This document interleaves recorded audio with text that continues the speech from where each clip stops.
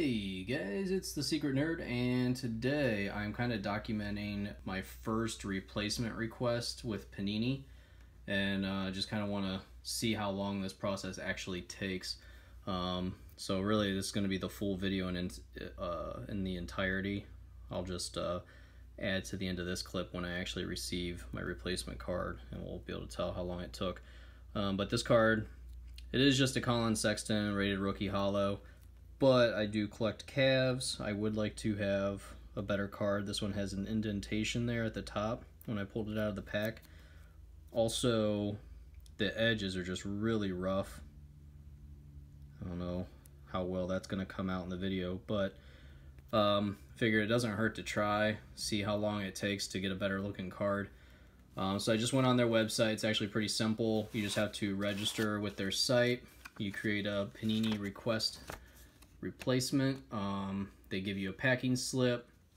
You have to have your original receipt from the purchase. You also have to have the original packs.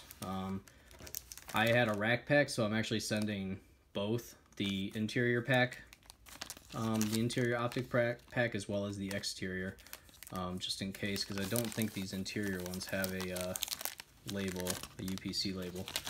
So yeah.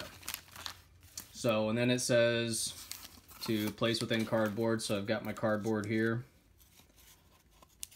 and I'm not going to put it in a hard case because I want it to be replaced. I don't need to protect it. It's already in bad shape, in my opinion. So just sandwich it in there.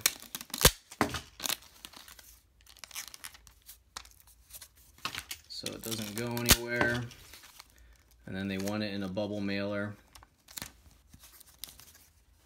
So yeah, just as long as you have those items, and then it's got the address there to ship it to.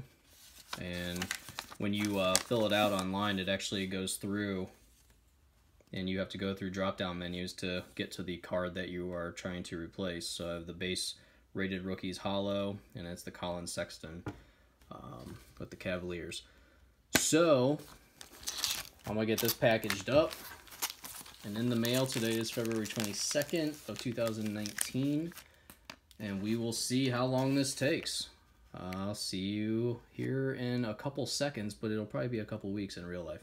See ya. All right, it's update time. I finally got my Colin Sexton package back.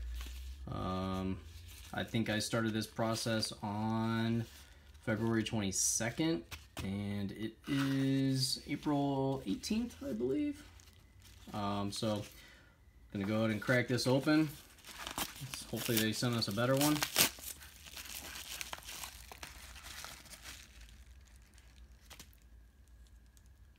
There she be. Looks like it's a different one. Yep. The bottom's a lot cleaner. The top does not have the indent in it no longer.